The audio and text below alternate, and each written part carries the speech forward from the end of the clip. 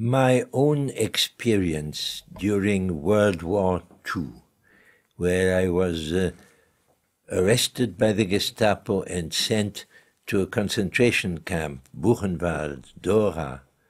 I was there when something terrible happened to our Jewish friends, what is called the Shoah, the destruction of European Jews.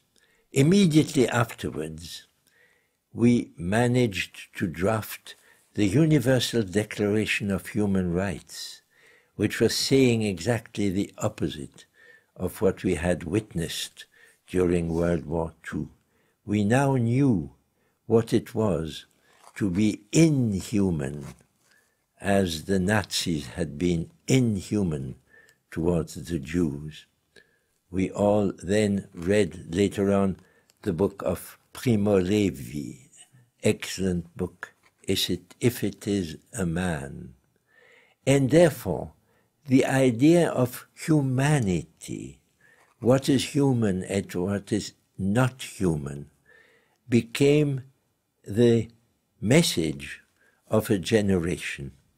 My generation, the generation who fought the Second World War, who was there when the Universal Declaration of Human Rights was drafted, who was there when Israel was created as a state for the Jews who had suffered this terrible destruction during World War II, we hoped that now this new land, Israel, would develop in a friendly manner with humanity and compassion towards their neighbors, the Palestinians.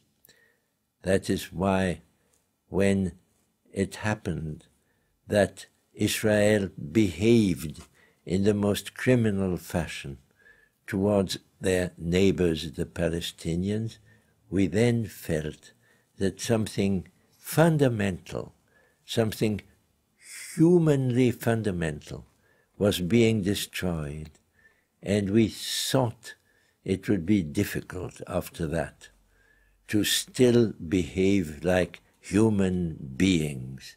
But we are now determined not to allow ourselves to be carried away by any form of inhumanity.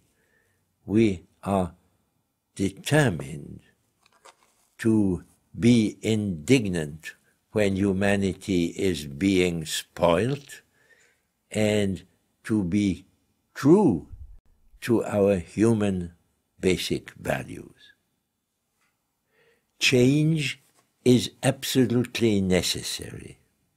We cannot continue to live in a world where so much injustice, so much lack of compassion is there in many countries, not only in North Africa, not only in the Near East, but even in our own so-called democratic countries, where all too frequently we cannot agree with the way we are being governed.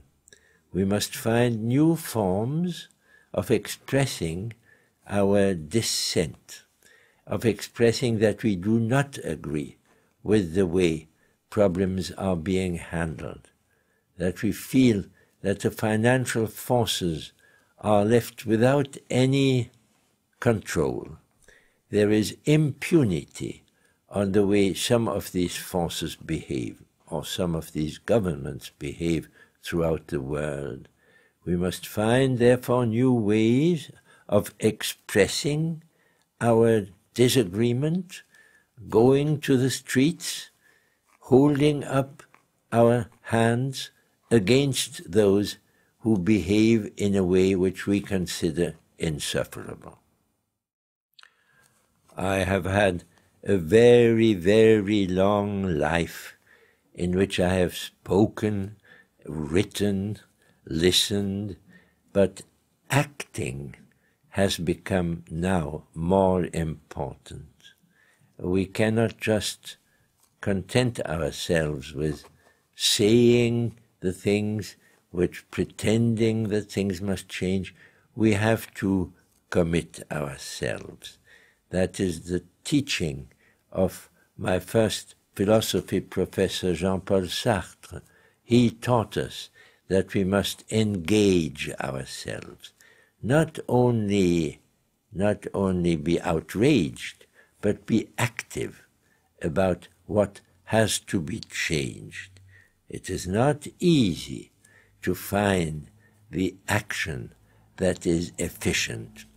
A book can be very efficient, like the marvelous book of Vittorio Arrigoni. It can be efficient because it is strong and it calls on people to behave differently. But we still have to find a way from thought to act. And that way is not easy for people who are no longer in a military situation.